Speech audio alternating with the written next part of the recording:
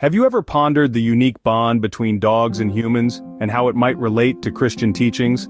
This special relationship mirrors many aspects of the Christian faith. Unwavering loyalty, unconditional love, and living fully in the present moment are traits both dogs and Christians strive for.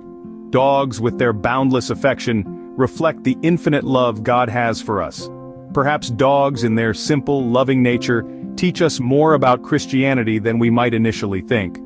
One of the most admirable traits in dogs is their unwavering loyalty, a trait that Christians are called to emulate.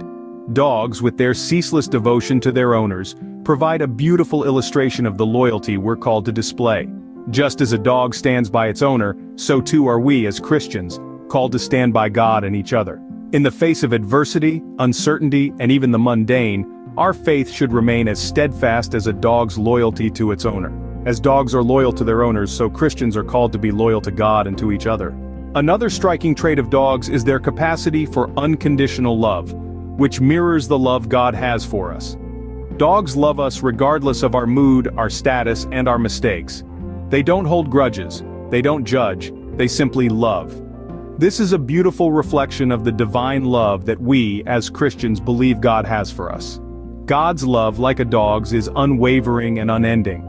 Just as dogs love unconditionally, so does God love us, regardless of our faults and shortcomings. Dogs have a wonderful ability to live in the moment, a concept that is often promoted in Christian teachings.